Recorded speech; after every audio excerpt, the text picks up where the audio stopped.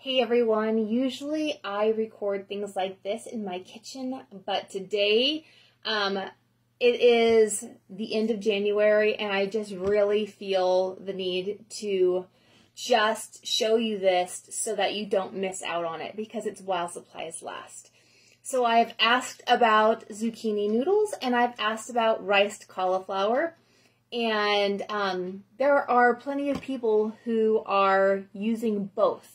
Especially, let's be honest, especially in January and February while people are still gung-ho on their health resolutions, okay?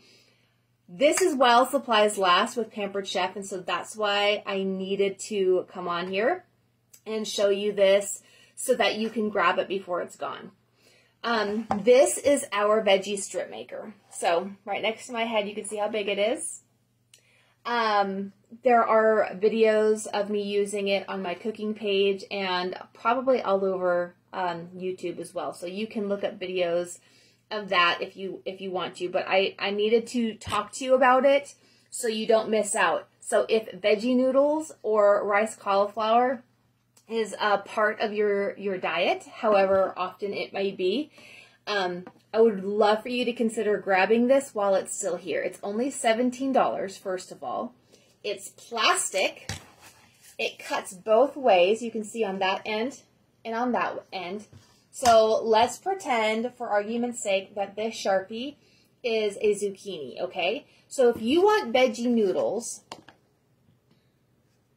and this is your bowl, you will put this on your bowl, and you will lay your zucchini long ways, and it will cut it both ways, and it will make noodles the size of your zucchini because it's cutting it horizontally.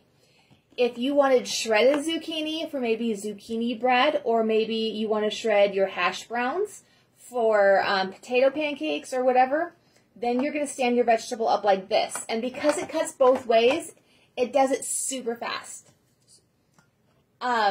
Now let's talk about cauliflower rice. Now personally, my tummy does not like cauliflower.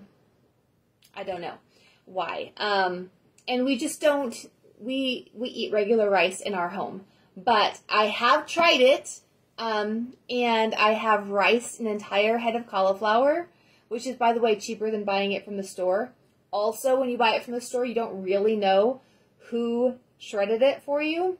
And anyway, I'm not going to get into the, never mind. I'll politely say, not really sure what the sanitary situation is when somebody else does it instead of you. But I have shredded an entire head of cauliflower, not shredded, I apologize, riced an entire head of cauliflower in 45 seconds. Yes, I timed it. So you're going to want to stick this into a deep bowl so that you don't get cauliflower confetti all over the place. And it rices your cauliflower in it like a dream, like super fast. So this is a very, very handy tool. It's also pretty flat, so it stores really, really well. And I want to encourage you just to try it out.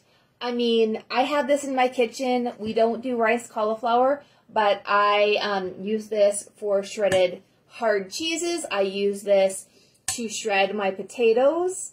I use this to shred my zucchini and my yellow squash.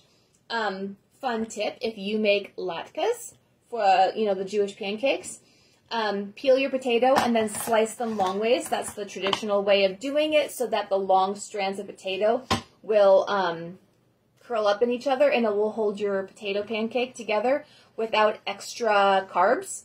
So traditionally, you shred your potatoes long ways, and then you let it sit in a bowl of cold water. I don't know why I'm telling you about latkes all of a sudden. For a while to let the starch settle, and then you squeeze out the potatoes from the water, and you leave the starch at the bottom, and then you drain out very slowly the water, and then you put the starch from the potatoes back into the mix. That way you don't have to use breadcrumbs or panko breadcrumbs, or, flour. Words are hard. Anyway, very, very handy tool. Don't miss it. Don't skip it. Add it to your cart while supplies last only.